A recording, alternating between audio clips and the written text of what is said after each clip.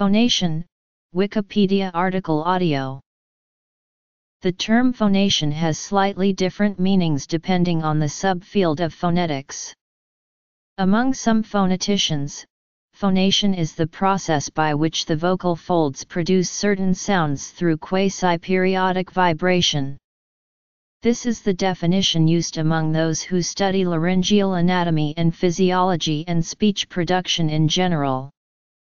Phoneticians in other subfields, such as linguistic phonetics, call this process voicing, and use the term phonation to refer to any oscillatory state of any part of the larynx that modifies the airstream, of which voicing is just one example. Voiceless and supraglottal phonations are included under this definition. Voicing. The phonatory process, or voicing, occurs when air is expelled from the lungs through the glottis, creating a pressure drop across the larynx. When this drop becomes sufficiently large, the vocal folds start to oscillate. The minimum pressure drop required to achieve phonation is called the phonation threshold pressure, and for humans with normal vocal folds, it is approximately 2-3 cmH2O. The motion of the vocal folds during oscillation is mostly lateral, though there is also some superior component as well. However, there is almost no motion along the length of the vocal folds. The oscillation of the vocal folds serves to modulate the pressure and flow of the air through the larynx, and this modulated airflow is the main component of the sound of most voiced phones. The sound that the larynx produces is a harmonic series. In other words, it consists of a fundamental tone accompanied by harmonic overtones, which are multiples of the fundamental frequency. According to the source filter theory, the resulting sound excites the resonance chamber that is the vocal tract to produce the individual speech sounds. Myoelastic and aerodynamic theory. The vocal folds will not oscillate if they are not sufficiently close to one another, are not under sufficient tension or under too much tension, or if the pressure drop across the larynx is not sufficiently large. In linguistics, a phone is called voiceless if there is no phonation during its occurrence. In speech, voiceless phones are associated with vocal folds that are elongated, highly tensed, and placed laterally when compared to vocal folds during phonation. Neurochronaxic theory. Fundamental frequency, the main acoustic cue for the percept pitch, can be varied through a variety of means. Large-scale changes are accomplished by increasing the tension in the vocal folds through contraction of the cricothyroid muscle. Smaller changes in tension can be affected by contraction of the thyroidenoid muscle or changes in the relative position of the thyroid and cricoid cartilages, as may occur when the larynx is lowered or raised, either volitionally or through movement of the tongue to which the larynx is attached via the hyoid bone. In addition to tension changes, fundamental frequency is also affected by the pressure drop across the larynx, which is mostly affected by the pressure in the lungs, and will also vary with the distance between the vocal folds. Variation in fundamental frequency is used linguistically to produce intonation and tone. State of the glottis. There are currently two main theories as to how vibration of the vocal folds is initiated, the myoelastic theory and the aerodynamic theory. These two theories are not in contention with one another, and it is quite possible that both theories are true and operating simultaneously to initiate and maintain vibration. A third theory, the neurochronaxic theory, was in considerable vogue in the 1950s, but has since been largely discredited. Glottal consonants. The myoelastic theory states that when the vocal cords are brought together and breath pressure is applied to them, the cords remain closed until the pressure beneath them, the subglottic pressure, is sufficient to push them apart, allowing air to escape and reducing the pressure enough for the muscle tension recoil to pull the folds back together again. Pressure builds up once again until the cords are pushed apart, and the whole cycle keeps repeating itself. The rate at which the cords open and close, the number of cycles per second, determines the pitch of the phonation. Supraglottal phonation.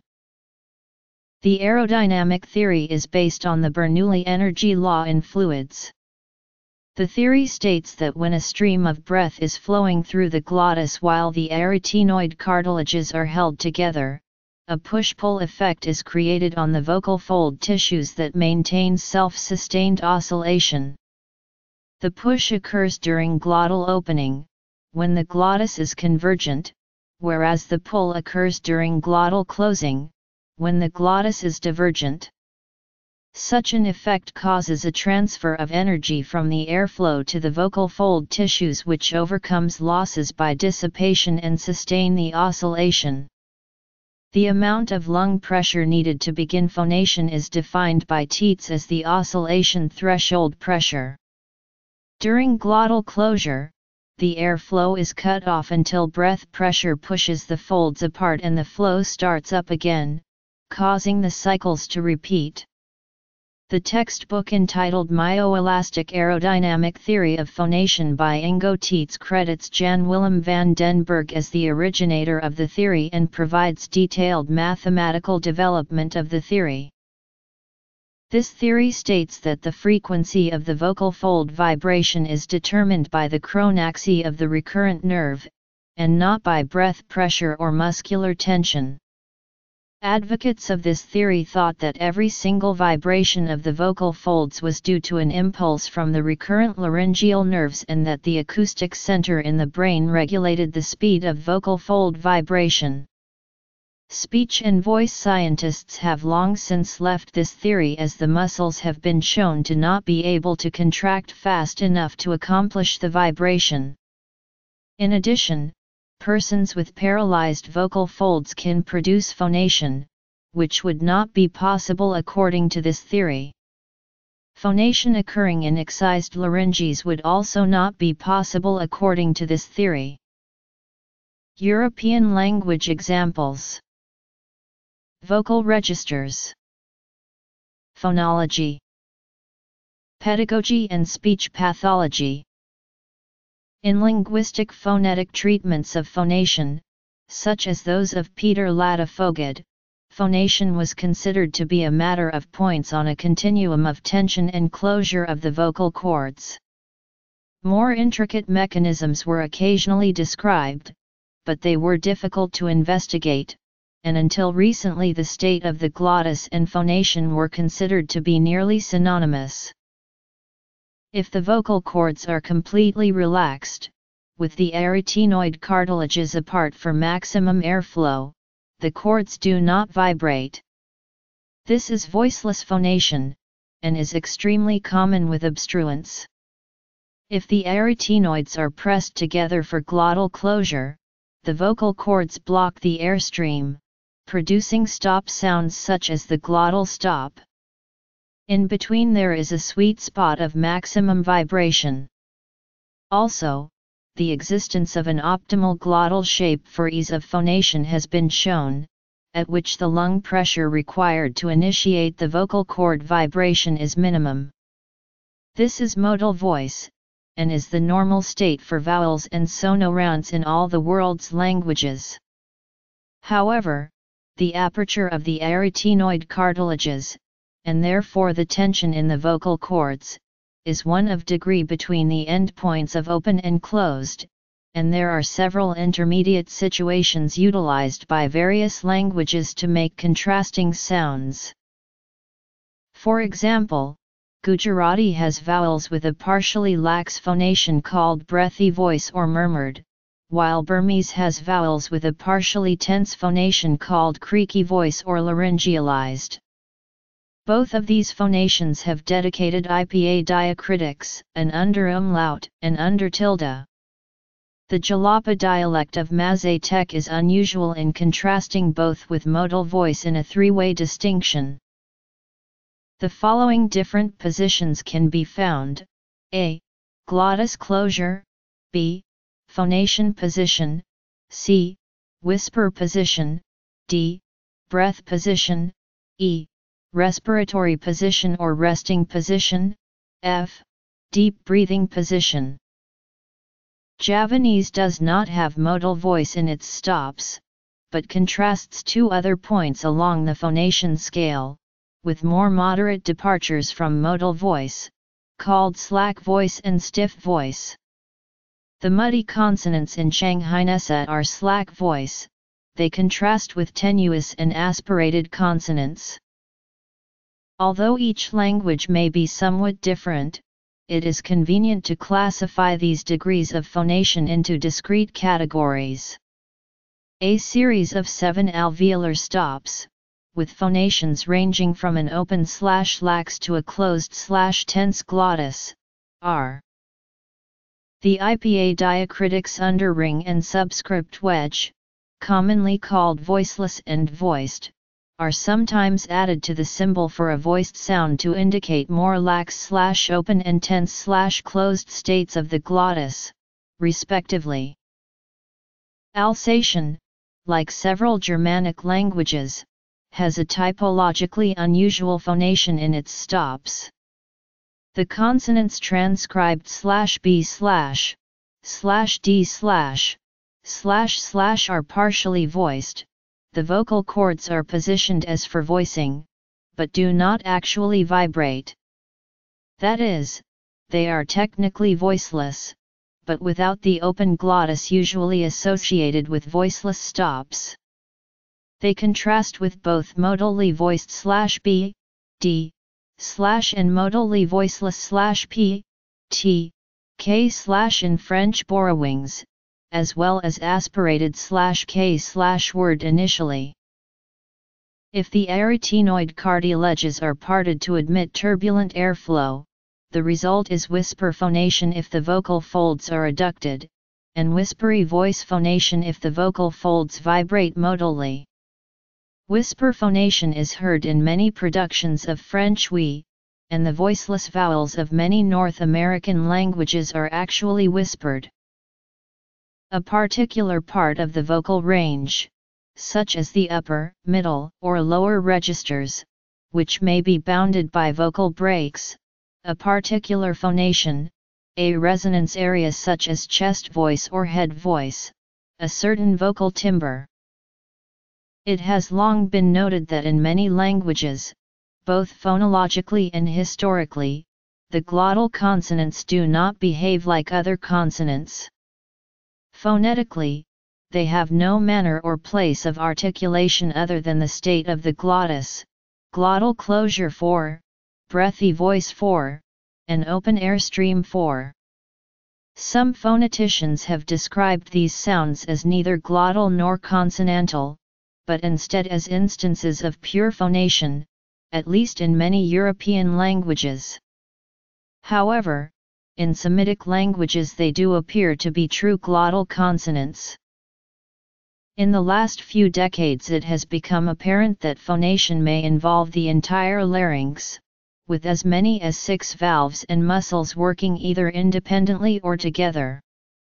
From the glottis upward, these articulations are. Until the development of fiber optic laryngoscopy, the full involvement of the larynx during speech production was not observable, and the interactions among the 6 laryngeal articulators is still poorly understood. However, at least 2 supraglottal phonations appear to be widespread in the world's languages. These are harsh voice, which involves overall constriction of the larynx, and focalized voice, which involves overall expansion of the larynx. The Boer dialect of Dinka has contrastive modal, breathy, focalized, and harsh voice in its vowels, as well as 3 tones.